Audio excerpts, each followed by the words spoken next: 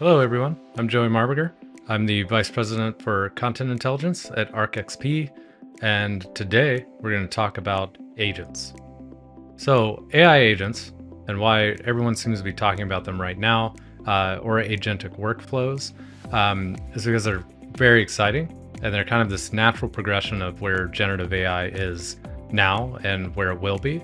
So, right now, AI really responds to our commands. We issue prompts and it has certain outputs for us, does certain things.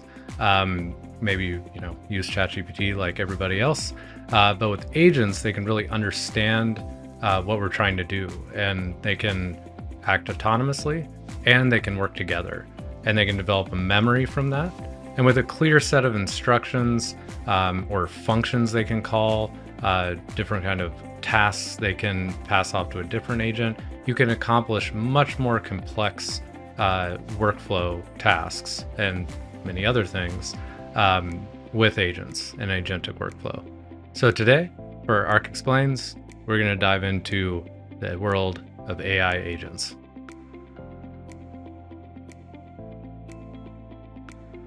What are agents? Agents are a program or a piece of software, but unlike a software program that follows a script or strict rules and just runs, agents can act autonomously based on a set of instructions, learn from its decisions with memory, and share tasks with other agents and act like a team.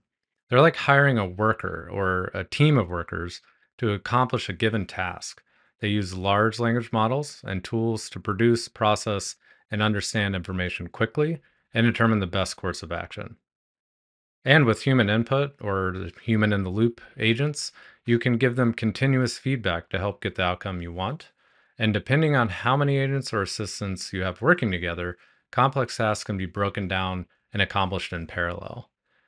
Combining your work expertise with the automation of an agent, you can supercharge your workflow and accomplish tasks faster. And with multiple agents, you can combine a series of tasks together to handle things like managing your schedule, by monitoring your calendar, or researching a topic by crawling the internet. So, how do agents work? There's a lot of layers of this, but let's try to kind of go through the basics here. So, you have an agent, or you can have an individual agent, or you can have multiple agents or assistants, and you have tools, and you have memory. So, all of these things essentially can work together, and you define instructions for the agent or the individual assistants, multi agents. You have functions in your tools, and then you have context for memory. And then these things can all interact together. So you can tell an agent to speak to one of the tools, essentially, or it can know what tools it can leverage and store everything in memory, usually using a vector database or some sort of other memory solution that provides context, knowledge, and data. And those tools can leverage functions to speak to APIs. A memory speaks back to the agent. The assistants share that memory. The assistants learn new memory, and it all kind of works together in this big ecosystem very quickly. So, as like an example, you could have like an editor agent, the main agent, a writer, copy editor, searcher, tools, and it can do different things like style check or copy edit. But the main agent editor has very clear instructions on like what the final task is and what the outcome should be.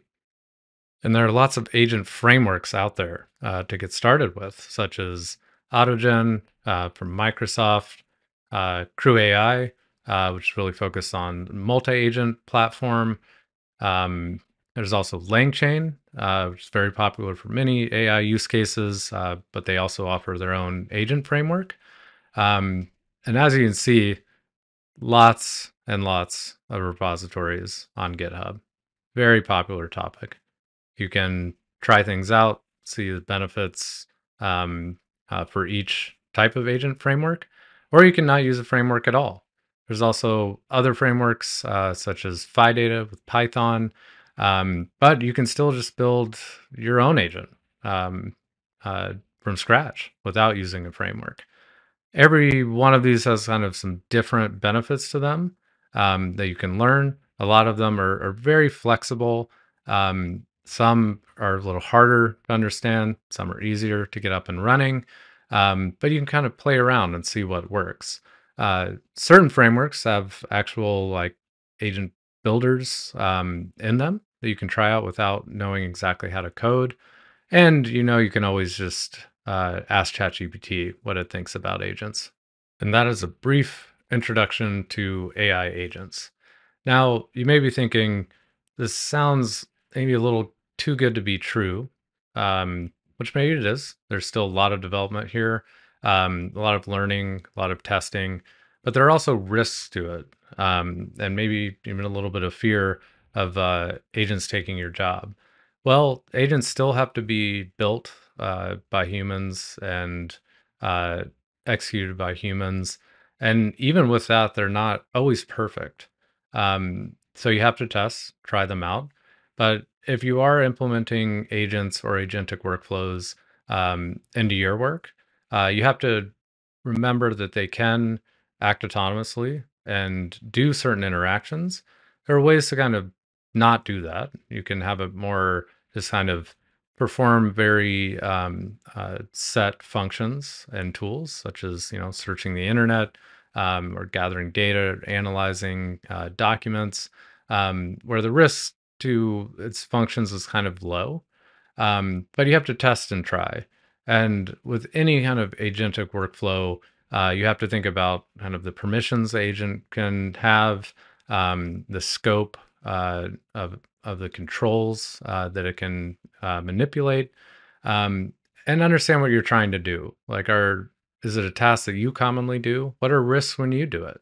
You accidentally close a document without saving, things like that. So you have to almost think like a human for the agent to act like a human. But today, it's very exciting where the future of agents are going and the AI landscape as a whole. And it's something that we're very excited about at ArcXP to see how it can help our customers in the future. Once again, I'm Joey Marberger, and thanks so much for watching.